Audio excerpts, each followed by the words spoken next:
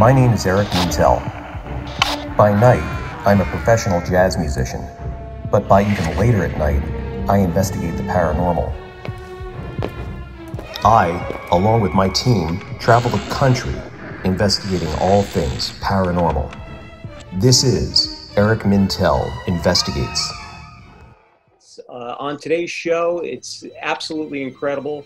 I'm here with Bill Birnes, and our guest today is the one and only Uri Geller, who is going to tell us a lot of great stories, but we're really going to talk about John Lennon's 1974 UFO sighting in New York City and the aftermath of some of what happened. So, Uri, welcome to the show. Hey, thank you very much, Eric and Bill. I'm in Old Jaffa in Israel, which is very close to Tel Aviv. Okay. And after 48 years of living overseas, my wife and myself, we decided to come back to our homeland. So we live now in Israel, and I'm creating the Uri Geller Museum, which will be quite an amazing experience. And although COVID-19 took the world by surprise, I'm still working hard to open the museum in 2 or 3 months from now. That's fantastic. I saw some of that on Instagram, and it looks really cool. Thank you. You must be very proud. Yes, I am, because you know, I was born in Israel. I'm I'm a Zionist, if you want to call it. I am a man of peace, and throughout my career, probably you've heard of it. I've worked in the beginning with Mossad. Mossad didn't understand how I bring them very valuable information. They probably didn't have the right computerized tools to test my brain with electrodes. So they called the CIA, and I left Israel in 1972. I was tested by the CIA, and then 5 years working with them. And I'm very proud that about 2 years ago, actually the CIA released a very powerful endorsement. I know I'm showing off a bit, but I will read it out to you because it's on the CIA's website, the official website. They basically concluded, and this is, I quote now, "As a result of Geller's success in this experimental period, we consider that he has demonstrated his paranormal perceptual ability in a convincing and unambiguous manner. CIA." And now, if you don't believe this, just go to the official CIA website and read it for yourselves. But you know, Eric and Bill, I've been shrouded in controversy throughout all my life. So I'm a very controversial individual. Uri, were you did you participate back in the 70s with Hal Puthoff and the folks testing Ingo Swann for the remote viewing program? Yes, absolutely. I arrived at SRI in 1972. I met Ingo there. By the way, Ingo was a great painter. And Hal Puthoff was there, Russell Targ was there, and lots of other scientists. They all had direct links to the CIA and the American Defense Department.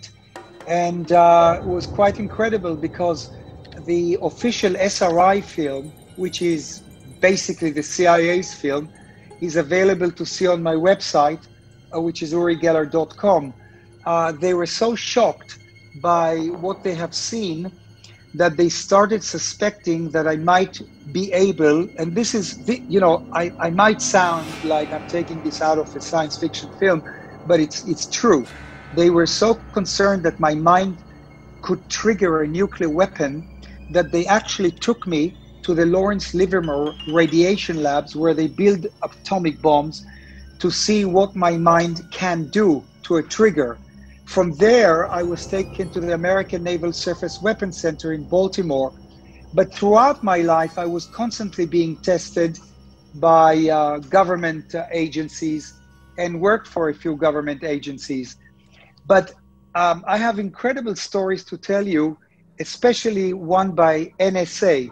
We all know NSA is National Security Agency, but I'll tell that a little later. What else do you want to know? Well, first of all, what's fascinating to me is since you knew Ingo Swann, and we'll get into the John Lennon story in a second, but since you knew Ingo Swann, Ingo Swann told some incredible stories about going up to Alaska, about seeing ETs, he called them aliens on the west side of Los Angeles. He told some phenomenal stories. The story that, I mean, and I knew him because after the Day After Roswell, the Phil Corso book came out, he contacted me to share with me stories that Phil had told that he wanted to corroborate as, yeah, that happened to me too. I think the most incredible story that he told me, and I'm wondering what you think about this, is he said that he was remote viewing the lunar surface. And when he was remote viewing the lunar surface, he was seeing almost like a factory, an assembly line, and he was seeing entities, humanoid entities. And he said one of them picked up its head and looked at him. And Ingo said he had this really disturbing feeling that even though this was remote viewing, that entity could see him. And I'm wondering if he ever told you that story. Look, we are talking about almost 50 years ago. Yeah. He told me lots of stories, but to me, such a story wouldn't be surprising because I'm a huge believer in extraterrestrials. I'm a huge believer in aliens and UFOs. I've never seen an alien, but I have seen UFOs. So did millions of people. But I did have incredible experiences with Dr. Andrea Puharich. That's what I was going to ask you, Puharich. I'm reading your mind. He was sent to Israel by Captain Edgar Mitchell, who was the sixth man to walk on the moon. I later on became very close to Ed, very, very close. Actually, in my museum, I'll have a few artifacts that he gave me. I have his overall, NASA overall. I have incredible stuff happened between us, the scientist, Ed Mitchell, Andrea Puharich. So for me, talking about extraterrestrials and aliens looking at you is no big deal.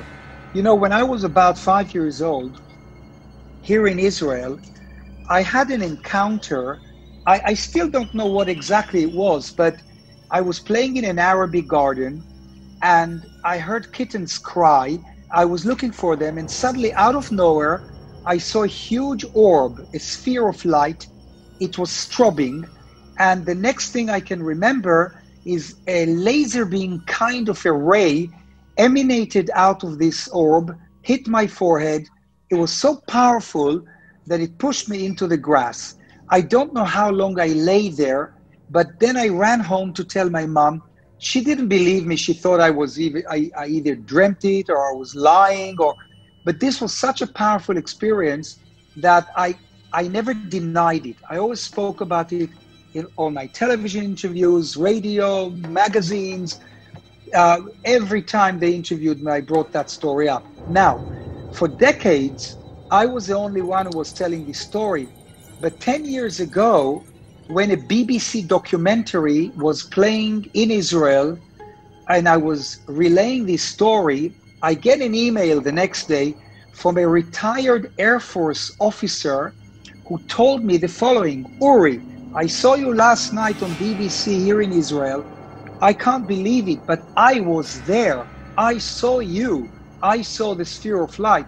And I immediately jumped on the phone and I interrogated him. And it was incredible because he was a young soldier in the Air Force walking on Rothschild Boulevard. And on the right side was this Arabic garden. And he was walking to his parents' home. And he saw me. Well, he claims that it was me, and I'm sure it was, because he described this huge sphere of light burning, and I'm running to my flat across the street, and this thing followed me, and it exploded on the facade of our building. We lived in Bezalel Street number 13, and it kind of darkened the facade. I was so taken back and amazed, because for the first time in my life, someone actually validated an experience, an encounter that I had, that I was the only witness, but there was an Israeli Air Force officer who has no interest to lie. You wrote this article, I think it was in the Daily Mail or the Telegraph, about the experience, that's when we're going to jump to that, about the experience that John Lennon had in the Dakota, not just what he saw, the flying saucer with May Pang, but also you told the story of when John Lennon late at night saw a light behind his door, opened it, and it was a shocking thing because he saw actual little short extraterrestrials. Could you retell that story that you told in Yes, I was living on 57th Street and First Avenue, and he lived in the Dakota building, which I would say I'm a runner. So to run from 57th Street and First Avenue to the Dakota building would take me maybe 12, 13 minutes, maybe 15 minutes. One night, he wakes me up in the middle of the night and he says, Uri, I've got to see you. I've got to talk to you now. I said, now, John, I'm sleeping. No, come now. So I quickly dressed up, we were close. Let me explain you my connection with John. In the very early 70s, Elton John asked me to convince John to perform with him in Madison Square Garden. Actually, it's in Elton John's book called Me. And I guess Lennon had a stage fright, or he just didn't want to get on stage. And John told me, well, if you get this girl back into my life, I will do it. Anyhow, to make a long story short, the girl came back into his life, and Elton and John Lennon brought the house down in Madison Square Garden. So I knew these guys. Remember, I was on an ego trip then. I was after fame and fortune. I wanted to be a psychic rock star. So I was right next to Studio 54 mixing with David Bowie and Mick Jagger, everyone. And we really became very close because although they knew superstars, but I was different. I bent spoons with the power of my mind. I read minds. I was a freak. I was just someone who they wanted to explore because they had everything. They had money, they had fame, everyone knew who they were, but they wanted to know where I come from. Is it spiritual? Is it psychic? Is it extraterrestrial? So that's how my friendship began with John.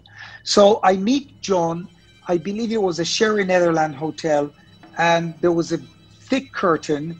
We get it behind the thick curtain, we draw it close, and John says to me, look, Uri, I'm lying in my bed in the Dakota building, and suddenly the door opens and a creature comes close to my bed, and telepathically, I'm commanded to stretch my hand out, and this alien, it's hard for me to remember the exact words, gives me something. And John pulls out of his pocket a very strange, small bronze-like egg. It's super heavy. It's much heavier than what it looks like. And he says, I want you to keep this. I want you to have it for the rest of your life. So basically, that was his story. And, I carry the object with me wherever I go. And I'm going to display it in the museum. And he was a huge believer. He's seen UFOs. I believe I actually own a drawing, one of his very rare UFO drawing that John drew. From the night that he saw the craft, was that one of them? I don't know when he drew the drawing, but I'm the owner of one of his UFO drawings, and he didn't draw many UFOs. Let me tell you something about this. Do you realize this happened decades ago? Do you know that, I get about 300 emails a day and about 400 WhatsApps. Every week, I get asked this question from all over the world, from Japan, from Indonesia, from America, from Peru, from China. Uri Geller, why on earth are you not testing this object. Why don't you give it to a team of scientists so they can prove once and for all that it is made from a non-Earth made material? And do you know what I answer them? I do not want to test this. I do not want to test this object because I do not want to be disappointed that it's made in Taiwan. I want to believe in John Lennon's words. Well, of course, you know what that reminds me of when you tell that story of Lennon giving you that. That reminds me of another story from, what, 600 years ago, 500 years ago. It's the story of John Dee and Edwin Kelly and the angels giving John Dee the egg-shaped device that allows him to translate the alphabet so he can speak to the aliens. I mean, that's when I read that story, that's what it struck me. That's how it struck me. I'll tell you something very interesting that has a link to this. By the way, I'm sure you know of Gaia TV, but to those who are listening to this program now, I urge you to go to Gaia and watch my four interviews, because when the CIA instilled me into Mexico. I had some missions to do there. You know, Mexico City has the largest Russian listening post. The Russian embassy there is a big spying center.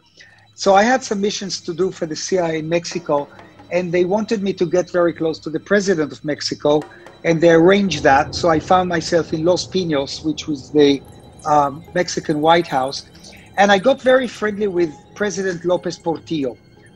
The president arranged me to see the pyramids because he wanted me to see a special amazing slab, and you both probably know about it, where you actually see an astronaut etched into the stone, sitting in a capsule.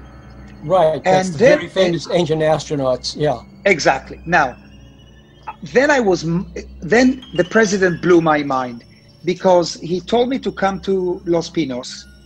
You know, this is incredible. It's like in the movies. He said, you know, they sent the soldiers to pick me up in a limousine. I always had bodyguards and all that. And then he takes me to a small room in Los Pinos, and he walks over to a safe, and he opens the safe, and he takes out a rock crystal skull of an extraterrestrial. And the reason I translate it to an extraterrestrial because the skull has an elongated brain. I'm holding it in my hand in the Gaia interview, in which it'll also be in my museum. So I was so shocked, and I asked Jose, I called him Jose, where did you get this from? He said it was found in the pyramid. And we're talking about a rock crystal skull that must be, what, between 2,500 and 4,000 years old. And he gave it to me. Wow. You know, why? When I'm telling you the story, I get goosebumps. But the connection here is this, that 2 years ago, when I was standing in the building that I purchased to create the Uri Geller Museum, the building must be at least 600 years old, maybe 1,000 years old. I felt that there's something under the ground. It was, you know, the ground was earth. Now it's all tiled.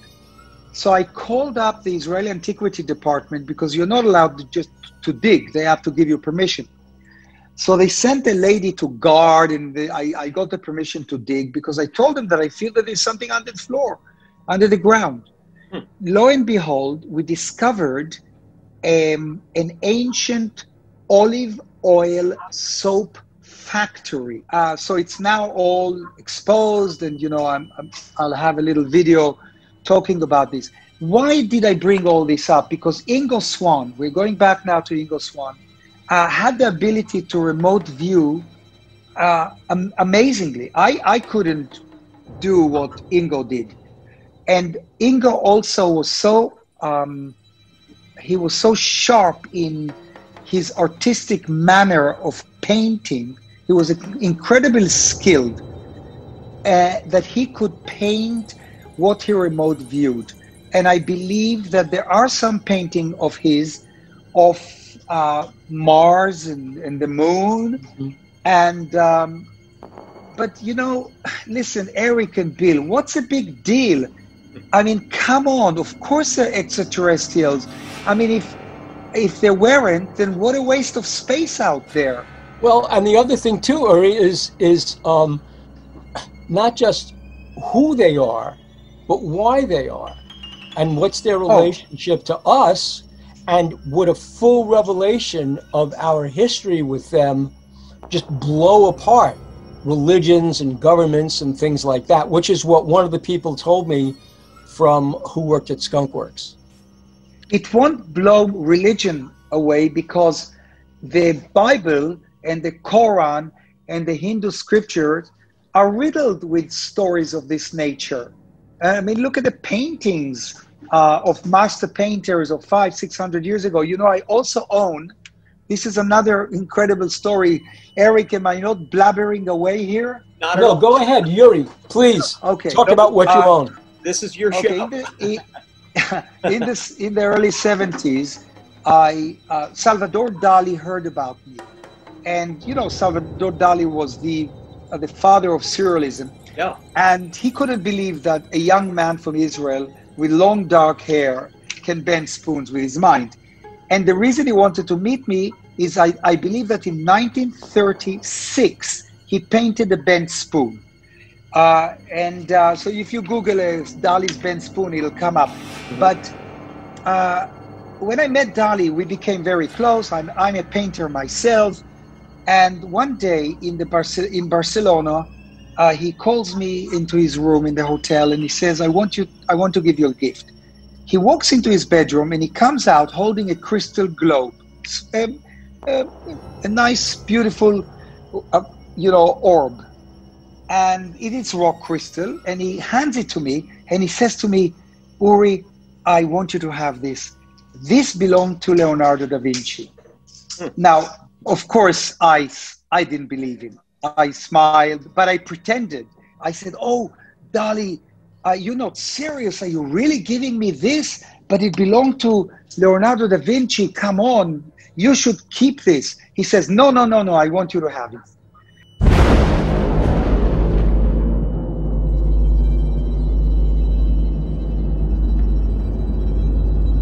Wow. I couldn't believe it. I called Israel, but the car was already here. I sent my friend to immediately take it off the car. And so I have it. Do you have any theories about why John Lennon was murdered?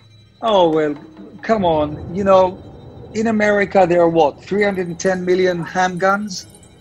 How many mentally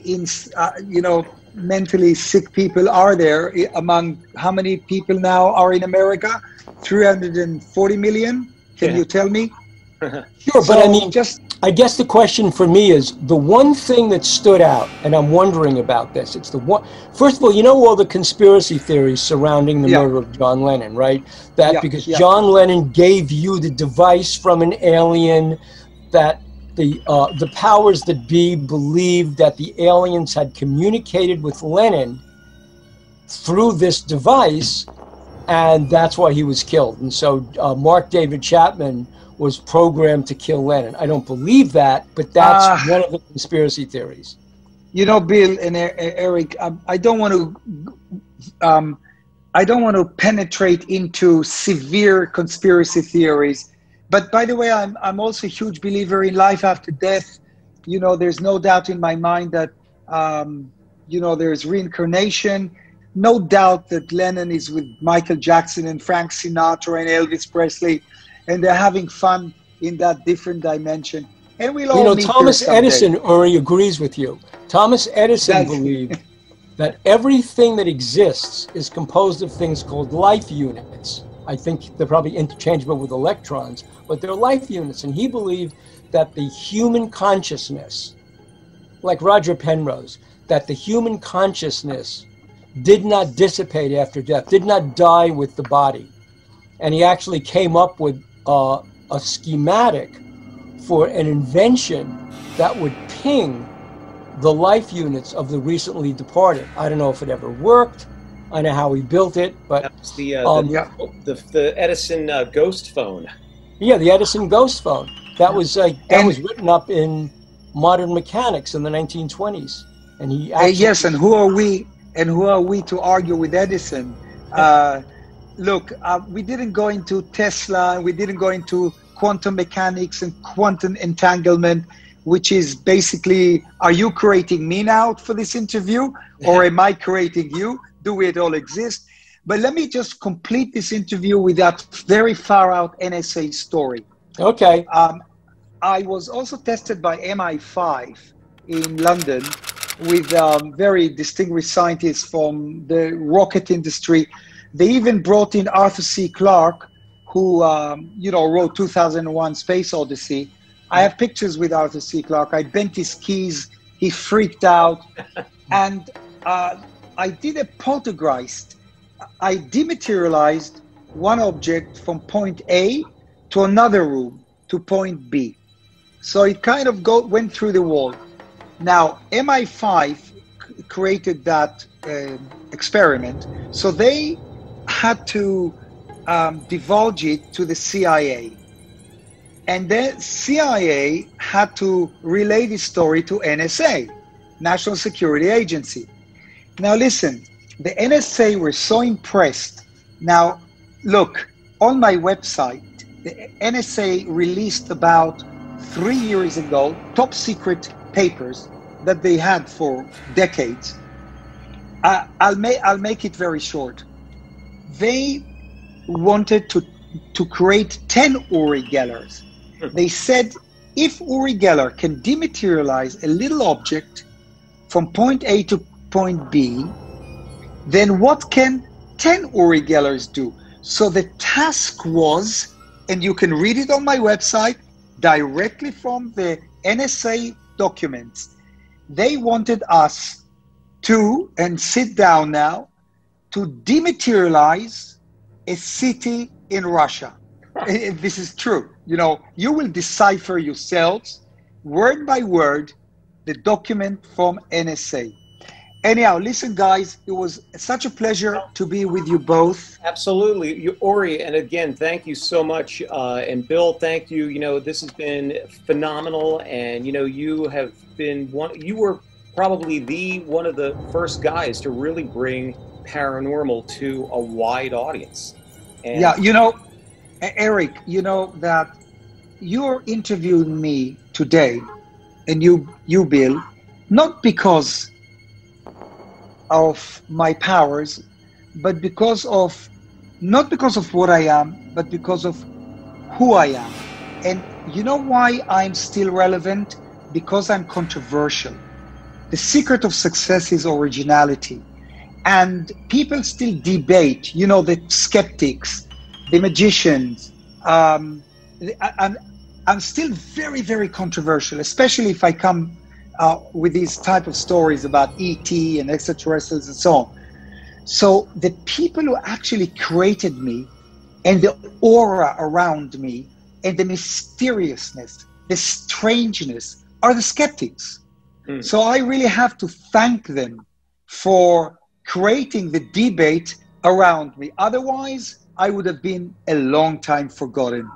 Listen, I love you both, and a big hug from me to all your listeners, to your audiences worldwide. And Uri, have a wonderful year. Thank you. Have a sweet New Year. Thank you. Bless you both. All right, bless you. You. Bye-bye.